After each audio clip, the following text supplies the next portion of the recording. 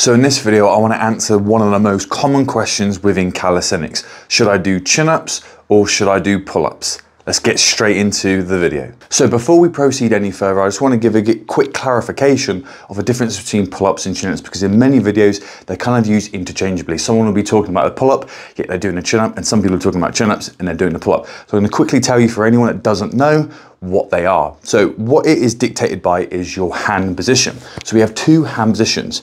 This is our pronated, where basically our knuckles are on top, palms are facing down. And if we have them in the pull-up position, knuckles are facing us, palms are facing away. We grab the bar with that grip, the overhand grip, and we pull ourselves up. When it comes to the chin-up, we supinate the grip. Now our palms are facing up, knuckles are facing down, palms facing us, knuckles are facing away. We grab the bar with the underhand grip and we pull up.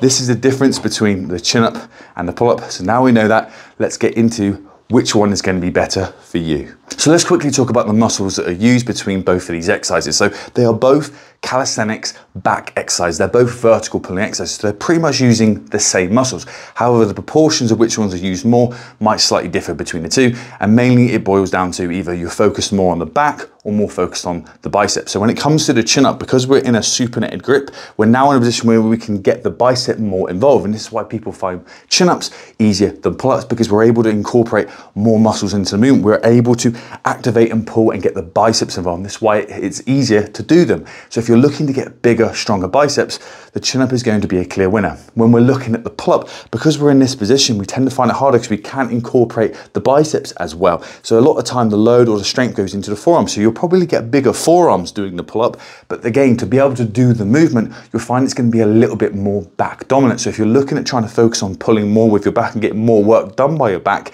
the pull up is going to probably lead to maybe more growth in the long run. So next thing we want to be looking at is which one's going to have the most carryover to exercises or movements that we want to do in the future. For instance, if you want to be able to learn to do the muscle up, the pull up is going to be a clear winner. Same with the front lever, same with the one arm pull up.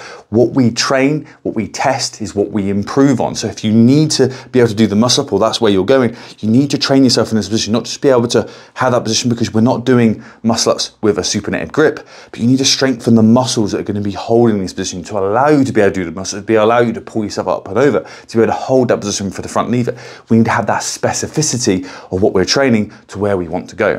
When it comes to the chin up, the only thing you're going to really be using it for is obviously if you want to do the one arm chin up, you need to have that specificity of training yourself within that position, training the muscles, the tendons, the joints, everything to be able to hold those positions. That's where you're going to have to be focused on. The one thing that I then look forward to is also then chest to bar pull-ups. For me, I personally find chest to bar chin-ups easier than chest to bar pull-ups.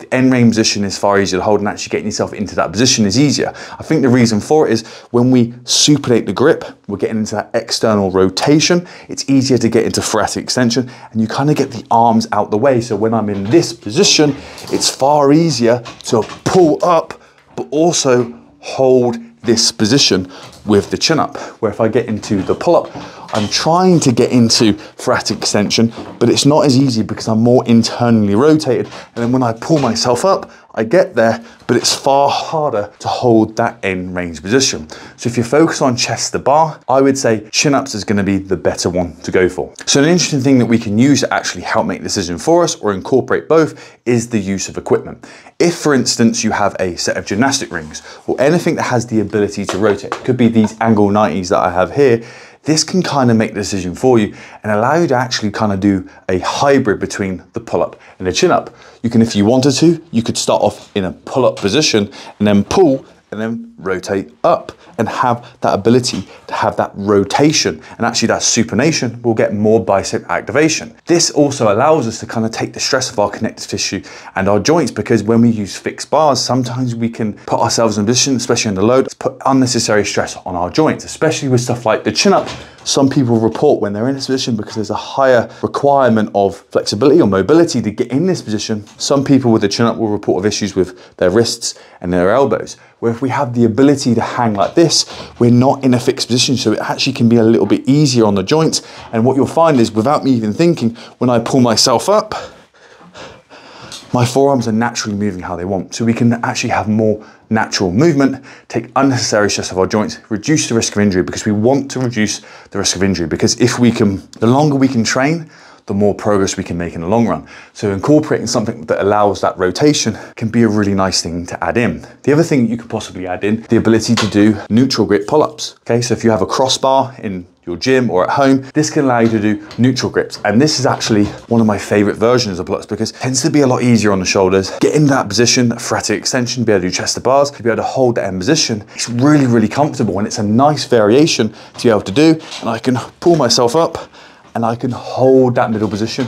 I can get into chest to bar. Obviously I can change the width that I want, but I can pull up chest to bar and I can hold this end position, so I can kind of get the benefits of both the pull-up and the chin-up in one variation. So that's a really nice thing to add in as well, and I highly recommend adding it in. So it all boils down to which one is going to be the best. Well, if you want the specificity of certain exercises or movements down the future, maybe the pull-up for the muscle-up front lever might be the better option. If you focus on more on bicep growth, maybe the one-arm chin-up. Maybe if you're interested in chest to bar and you want to be able to get in and build up the strength towards chest to bar, the chin-up is easier than the chest to bar pull-ups. So it could be a good place to build up that strength if you want to go down to that route. That's one option too. Neutral grip covers you nicely in the middle, and the rings can be a good combination between the two. Which one should you do? My advice, do a combination of all of them. I tend to do pull-ups and chin-ups both together because I enjoy both of those exercises. It's nice to be able to mix it up. That flexibility, it's good for the body to change it slightly. It's also good for the mind. But having a combination of possibly all four of them, I think is going to give you the best results, reduce the risk of injury, make training more fun. We need to make training more fun. We don't want to make it mundane or boring or repetitive. We find a way to make training fun because it makes it easier to make this consistent for the long term. But have fun experimenting with these different variations. Comment down below which one do you prefer between the pull-up and the chin-up. Do you do any of these other variations? Which one do you like best? Subscribe if you like the video, hit the like button because it does really help the video, and I'll see you guys in the next one.